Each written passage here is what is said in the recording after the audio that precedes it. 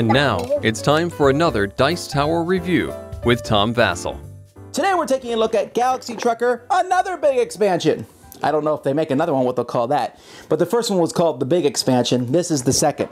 Now I've already talked about Galaxy Trucker, a fantastic game in my review of that, and so you can see that review if you don't know how to play the game. But if you do, I'm going to show you the different modules in this game and which ones you can mix and match, just like the first one, in another big expansion.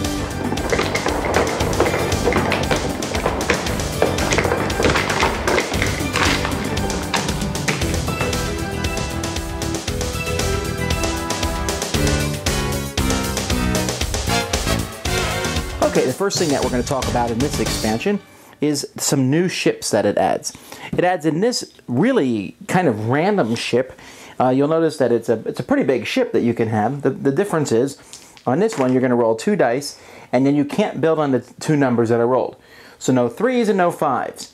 So here, no 5s or 1s. So each time you roll, it's going to be a different mix-up, and it's possible to roll doubles, but so you just have to remember which spots on the board you can't build sections on. It's okay. It's, you know, random ship.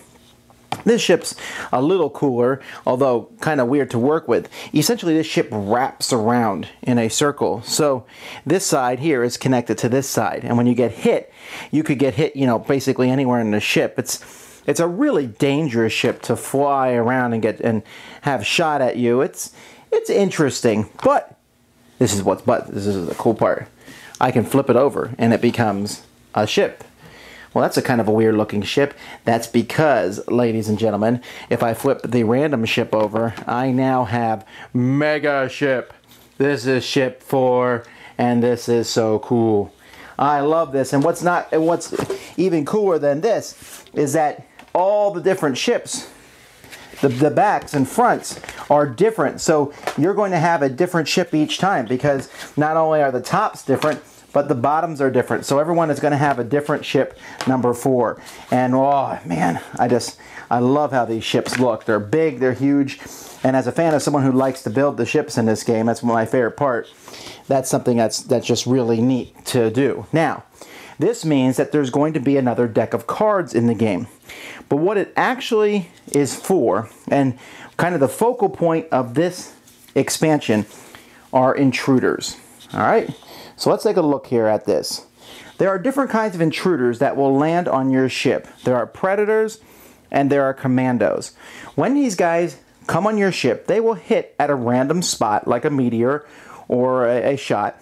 They will land on the ship, and then they will start moving, and either they will basically always go left or always go right when they get to rooms. And in each room they get, they'll do something different. The predators eat all humans and aliens. They eat all blocks of goods that they find, and they eat all batteries. Real pain in the neck.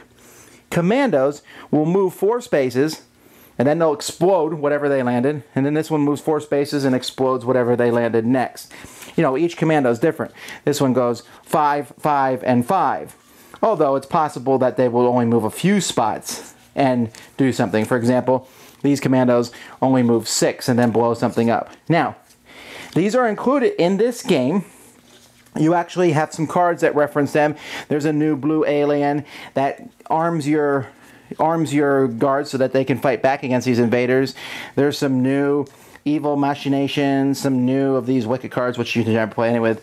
And then there's some new cards for each set. For example, there's 2 new cards for the 1 adventure, plus hazardous sector. When you draw this, you draw 2 cards from the top of 2. And then 2 is going to be the same way with some intruders, and then draw 2 cards from the top of set 3, and 3 has the same thing. And then you have a whole new deck of 4 cards that add new big bad things, and there's lots of intruders in here, and there's a few other changes and planets that come with goods and people on them. So, you know, mega asteroids, look at that. That's terrible, terrible. Open space where asteroids hit you and you move.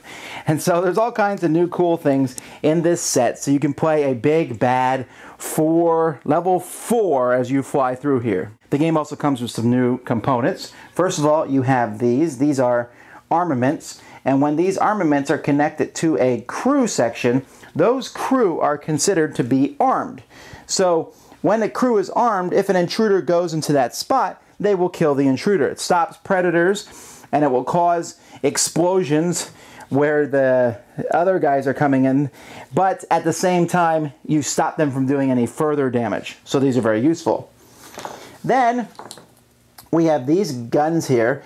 These are used, they also will stop intruders by itself. So they're kind of better than the armed, although with the armaments you can actually arm multiple crewmen. These, if the intruders walk into them, they're dead. And if you have a pair of them together, they also count as +1 to your gun strength. So that's a handy thing to have. I don't use these that often, although intruders get to be such a pain that, you know, you might want to stick them in. Then, this is my favorite new component, I think. When this is attached to any item that needs battery power, it will power it once each turn for free. We got solar power here. So this solar power, so the first time something hits and I need to use my shield, I can block with my shield for free. It's very handy. Then we have this here, which is another connection, but basically this connection here, which is called the router module, anything that's attached to the router is attached to anything else. So this solar power I could use for the battery, but I might also hook it up to something else that would need power. And so let's say I managed to hook it up to a double gun or a double engine or what have you. I would be able to do two things with that solar panel. I might even be able to use a shield in another methodology depending if I could connect it a different way. So that's not just how those work. Lots of things can hook up to those. For example, we now have new double alien life support systems. Now, if you connect it to a single one here, that means I can put a purple alien or a blue alien in there. Well, that's okay, although it doesn't really matter that much. But if I hook it to here, then I can put a purple alien in one room, and if I attach it to another room over here, I can put a purple one in one and a blue in the other. So that's a neat addition to the game. And there's a brown/blue alien. This game also comes with there's a impenetrable armor surrounding a cargo thing, so I can put cargo there, and that's perfectly safe. I have some robots. These are 4 robots. They need a battery to operate, and if I need extra crew for some reason for a card, I can use a battery and operate them, and now I'm +4 crew. And then thrusters. I love thrusters. Thrusters need a battery to use, but basically when your ship gets hit by an asteroid, you can activate these and they will thrust your ship one in the direction that the thrusters are facing, basically one row or column. So instead of an asteroid hitting you from the 6 side, maybe it will hit you from the 7 side where you can protect against it. The last expansion focused on the negative. This expansion has a little, well, this one, with those guys coming on board, that's certainly negative, but this has some positive too, and that comes in regards to the support team. These support team cards are cards that players will draw after their first turn, and they basically give you something positive. You use the A side on your first adventure, then you can use the B side here. Before the flight, guess how each player will finish? For each correct order guess, gain 2 credits. So, I mean, that's okay, but a delivery man, after building, you can use one of your part tokens to convert one of your ship components to the type shown on the token. So I can take an engine and change something else to an engine. That's a pretty neat thing here. And there's all sorts of these really cool ones here. Stockplates, your components with cargo containers. I can put a red block in a white container. Here I can steal components that my opponents have set aside. One cannon and one engine don't have to follow the empty square rule. And then later on, you will eventually get to the B ones, and you can use other parts. For example, this one here, I can stick this on top of any part.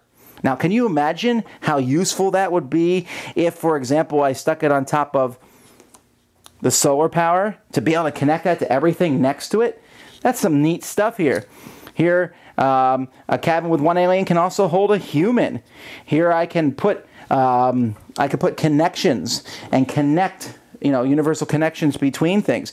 Here in the B section, I can put impenetrable armor on stuff. That's fantastic. Really cool, neat things that you can have here. So players are going to get these, and they'll be able to add parts and do weird, cool things with their ship. So, what do I like from this? Well, obviously, I kind of was salivating over those giant ships. I love that. I love the intruders. Although I found that some people who can put up with the chaos of the game, with meteorites and asteroids hitting them and ships attacking them, for some reason these intruders drive them nuts. I just think it's cool. Bring them.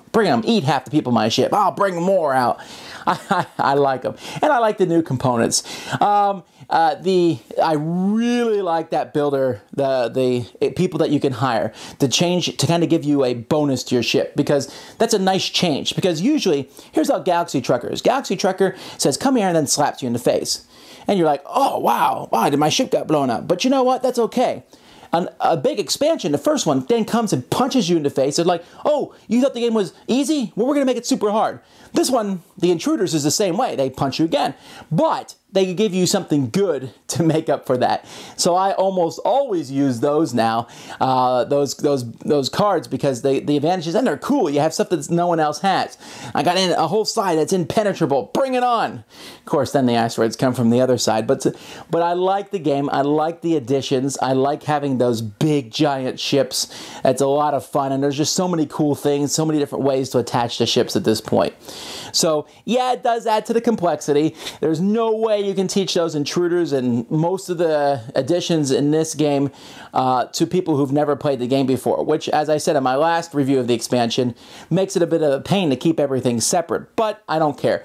I'm just going to throw it all in together and just teach what I can teach and hope people don't blow up too badly. But if you're playing Galaxy Trucker, you were kind of expecting that to happen anyway. Thanks so much for watching the Dice Tower videos. Find more great videos and reviews, as well as our top-rated audio podcast at Dicetower.com. You can also find the latest board game news at Dicetowernews.com. I'm Eric Summerer, and you've been watching The Dice Tower. The Dice Tower is sponsored by Fun Again Games, the world's best game source. Fun Again Games has over 5,000 games available. Check them out at funagain.com. Hey, shut the door!